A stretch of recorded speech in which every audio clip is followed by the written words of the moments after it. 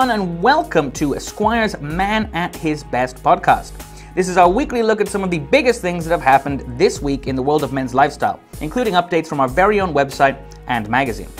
So my name is Tom, and I'm the digital director of Esquire Middle East, and as per usual, I'm joined by a very special guest. He's a man who... Oh, that's right, so it's just me this week because Matt is sunning himself in Italy while the rest of the team slave away under the summer sun in Dubai. No matter though, I guess this gives us an opportunity to go back through the archives and present to you lovely podcast listeners a few of our best bits. So sit back and enjoy this one-man show. I'll be back after the best bits. Well, I suppose there's two bits of news that I have. One, I will go in because we're gearing up to the World Cup kicking off on June 14th this year in Russia. FIFA World Cup. I'm a big football fan. Tom, less such a football fan. So World Cups, though. World Cups are always fun. Countries versus countries. It's like the big leagues versus the other leagues, which there's too much football, if anything. Yeah, At least this comes around once every 4 years. That's the amount I can deal with. Yeah. One tournament, every 2 years, because I like the Euros. So one big tournament every 2 years, I'm happy. Yeah, fair enough. It's a good way in for casual football fans as well. It's just very intense, a lot of football going on. But what I want to talk about is Nike have released their new World Cup boot. They do every tournament. It's always a big thing in the football kind of apparel and accessories industry. Nike's release, Adidas's release, Reebok's release, Umbro. But Nike's one is the pick that I'm going to go with this year. What's the difference? What makes it basically, it's all white, Tom. It's gone with an all white boot. But see, the problem with that is that it's going to get scuffed. Yeah, but when you're playing at that real level, like the elite level, it doesn't really matter. But when I say it's all white, what they've actually done is it's white canvas and then it's customizable. So they've released 4 different boots named after their kind of typical traditional Nike boots, which is the Mercurial, the Hypervenom, the Majestia, and the Tempo. Okay. And each one comes up with a white surface, but it's actually the sole where they come with like neon orange colors, neon green, blues, reds. It looks really, really good. So it's completely white except for the bottom. Yeah, which is like these kind of very kind of hyper-realistic plastics, neon colors. Yeah, didn't Nike do this in the Olympics in London, where everyone who had neon like green shoes, they were Nike because you weren't allowed branding? Correct. And is Nike a sponsor for Nike, the World Cup? Yes. Well, no, Nike isn't a sponsor for the World Cup. They are a sponsor of team kits. Yeah. And also some of the players. Gotcha. So someone like Cristiano Ronaldo, for example, is a Nike athlete. Yeah. So is the England team sponsored by Nike, so Nike produce their gear. What color will Ronaldo's shoes be? I don't know yet. He hasn't revealed that yet. White. You will have to choose. White is the answer to that. What is nice about these is that you can actually customize them in store as well. So if you want your Welsh, I mean Wales aren't in the World Cup, but if you went into the store, you can actually, if you paid a bit extra, you can actually get your flag embroidered on the boot as well. That's quite nice. Just to show a little bit of that nationalistic pride that the World Cup brings out in people. And then again, they're all white, so if you get them dirty, you just throw them in the washing machine and they tumble around and then they get clean. Yeah, correct. Right? Or most of the pitches I play on here in Dubai are basically synthetic, so there's not a lot of scuffing on the white things. They look cool as well. Is the World Cup synthetic? No, it'll be on grass. Yeah. I can't count for all however many stadiums there are, 12, 8, something like that, but generally it's on grass. Russian grass? Russian, sweet Russian grass. So the new collection is called the Just Do It collection, I imagine, because, you know. Fair. And a little unimaginative at this point. Yeah. I mean, they could do a different slogan. And basically just look out for those kind of metallic coloured swooshes. I believe that's the phraseology they're using for the colours. So yeah, it's one of those sports geeky things. I'm totally into it. I'll be popping along to the Nike store to pick up those in time for the World Cup. I'll be wearing them on my sofa. Don't worry. On your sofa? Yeah. It's quieter. I've got a child. She'll wake up if you're clopping with the studs on the ground. Fair enough. Space alien news. I like space alien news. So, there's a new theory that says that what is essentially, I'll just break it down. Octopuses or octopi, they could be aliens. Sorry, what? So essentially, there's new research. I'm gonna make some quotes out of this research. He is doing the air quotes for those not actually watching on the video. That essentially says that octopuses come from imported genes. So now let's kind of unpack Like that. Levi's? Like genotypes. Genes with a G. Although imported Levi's is you can definitely get those from Dubai Mall, Mall the Emirates. In this case, it's genotypes. So what they're saying is, I want to say octopuses, Octopi. but I don't. I think we go Greek with it.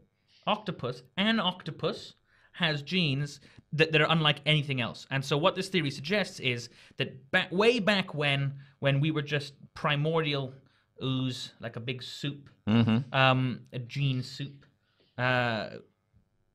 this octopus, an octopus riding a comet, landed on Earth, or its genes did, and then it obviously made more octopi, and yeah, octopuses, aliens. Who knew? This is some fantastic research that you've put in here. It's called, it's a theory known as panspermia. One more time for Big Fudge. Panspermia, which argues that life on Earth was seeded by biological material transported from elsewhere in the universe. Hence the octopus. The humble octopus. So the humble octopus was traveling through space and he left his genes somewhere, and now aliens. Well, essentially, it's down to the octopuses. One octopus is single, but it is octopuses. Nervous system, as well as its camera-like eyes, its flexibility, and its camouflage abilities, which appear nowhere else. I like the idea that if you're in a lab and you're studying this and you've come to a conclusion, and the conclusion of all the research is, I don't know, aliens. Yeah. Fair, I'll use it. So yeah, but I didn't see... Potentially, this could be used as a plot device in a future X-Files. Or Marvel films. Deadpool 3, Space Genes. Fair. Yeah, like European Vacation, but better. Bigger crew, add more characters. Octopus. Yeah. Add an octopus character. Octopi. Yeah.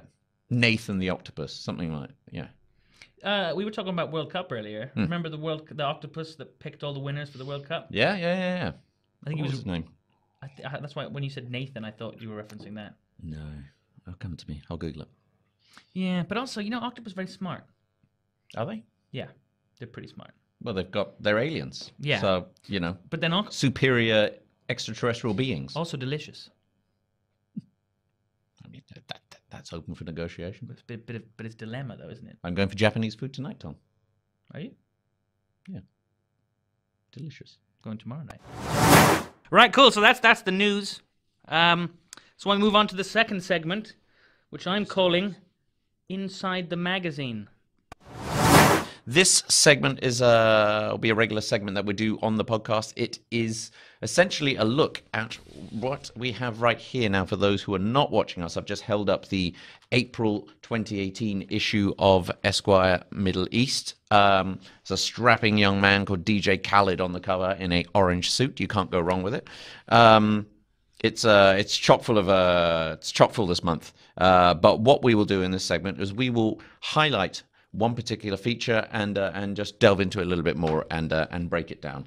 So this week we are looking at, well, it's something I found very interesting. It was a trip I went on in January earlier this year where I was invited along very kind of exclusively to Switzerland, to Geneva, to go behind the scenes of Rolex. The king of watches.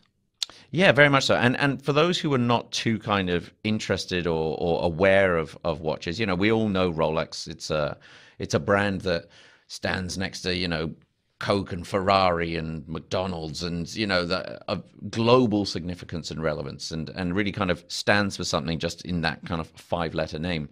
But what you may not know is essentially being invited to Rolex is like being invited to Willy Wonka's chocolate factory. It's quite I call it secretive. They kind of told me that they were a more conscious brand. They're very kind of protective of what they have. They're privately owned, so they're under no kind of obligation to share facts and figures and stock prices and invite people in.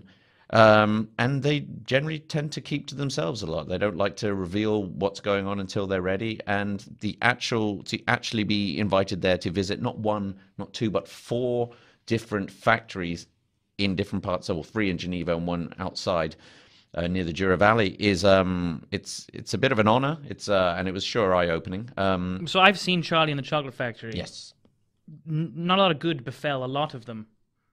But little Charlie, he ended up having the keys to the Chocolate Factory. Do you now have the keys to the Rolex empire, having survived the trials?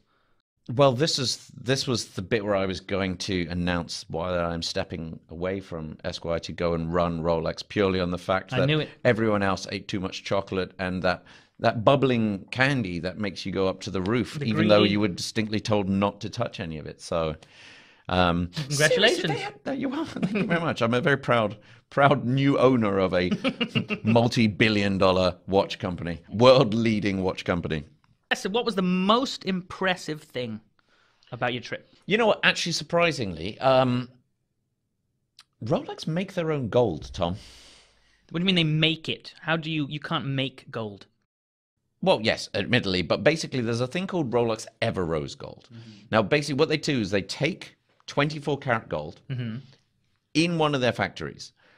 They smelt it down, use it with an alloy to basically create an 18 karat gold, which then they use because of it adds more rigidity to the structure of it, because gold can be quite malleable. Yeah, you'd wear it, you'd bang it, and then the watch would have a massive dent in it. It's like when you have pirates, yeah, and they have coins made of gold, and they're biting on it to see if it bends and scratches off. That's how you know it's real gold. That is a very good analogy.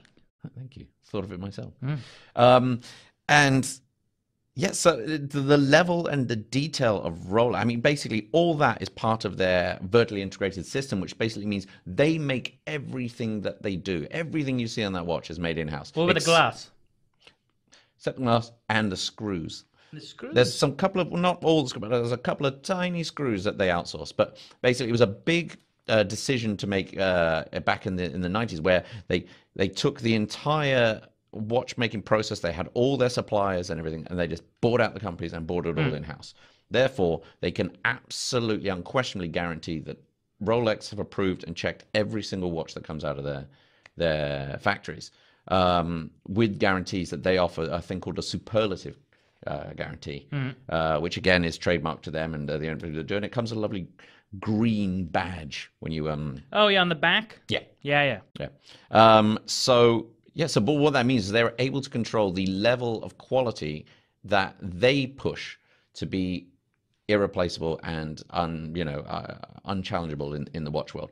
That's why Rolex has the position that it has. That's why it has the price point that it has, and that's why they say, that it is the best watch in the world and it is the most kind of sought after watch in the world. It's the consistency. It's the volume that they put out per year, which they won't release official figures for. But I'm estimating, again, this is an estimate, of around 1 million pieces a year. I think that's not, that's kind of a benchmark that a lot of people.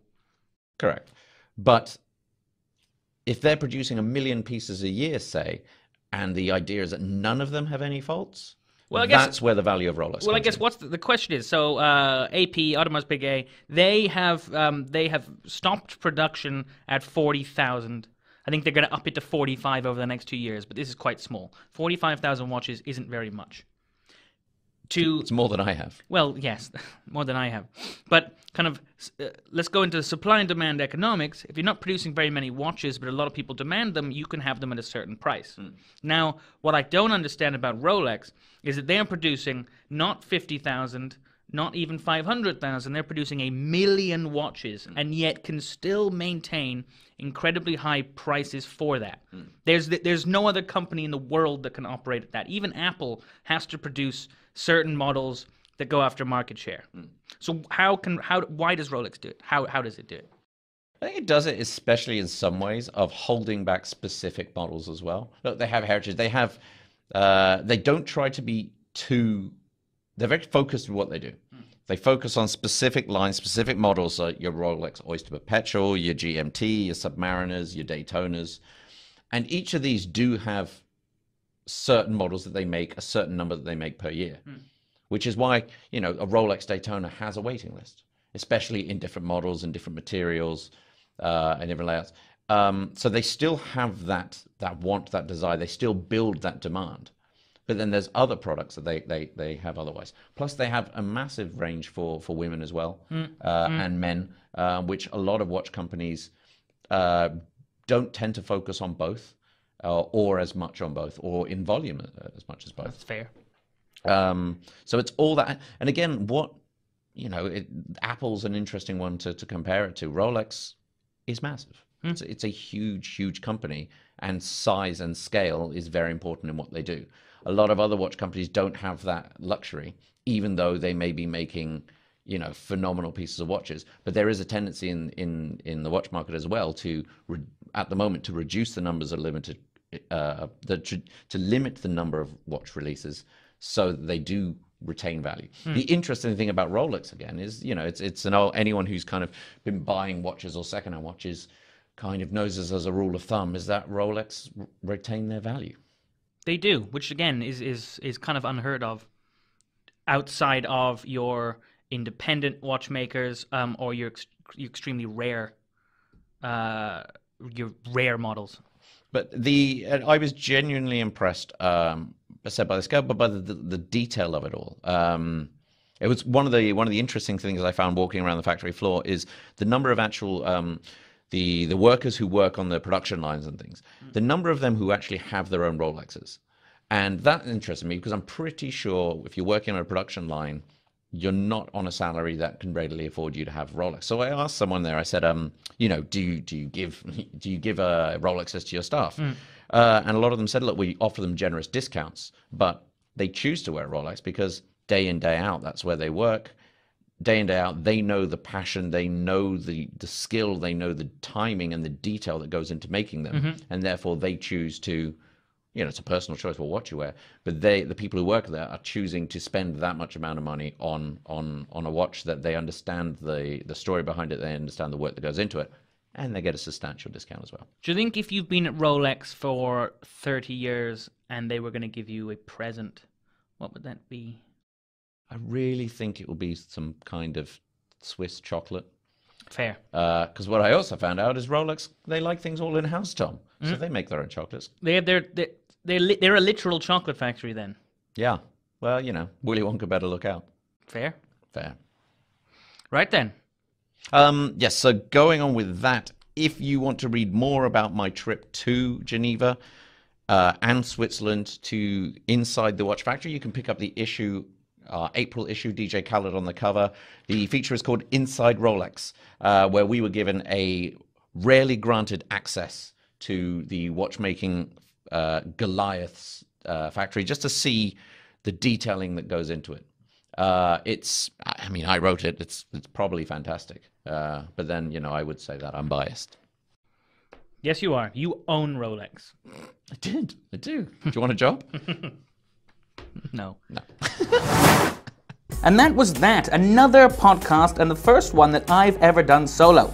It was a wild ride, but I'm glad we got to the end together.